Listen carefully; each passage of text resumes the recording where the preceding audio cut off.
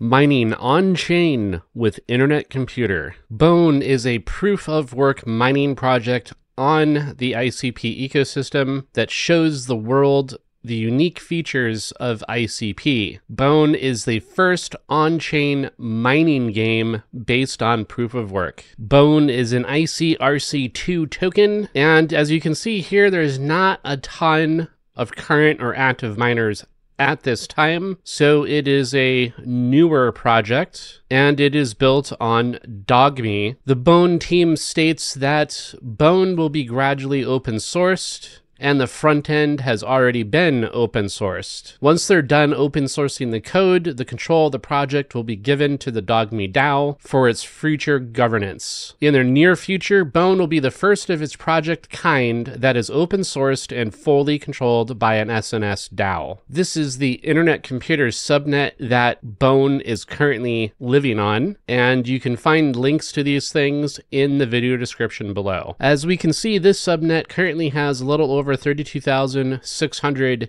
canisters with a finalization rate of about 2 blocks a second. And of course, there's 13 node machines in this application subnet because every application subnet currently is comprised of 13 nodes. And we also see the cycle burn rate for this specific subnet at this time, as well as the transaction speed. According to ICExplorer, there's not a lot of holders of the Bone token. Currently, we're at about 105 holders, although it does state up above that there are actually 106. And just a day or two ago, the total number of holders here actually read 85. Bone is one of the projects that you can see listed at ICPTokens/bubbles. Note that the date and time of this recording is November 18th, 2024 at about 8:04 p.m. Pacific time. Be aware that at this time, Bone has had a recent run on price and the MACD is cooling off. So this project could have a bit of a price retracement soon, offering a better entry if you are considering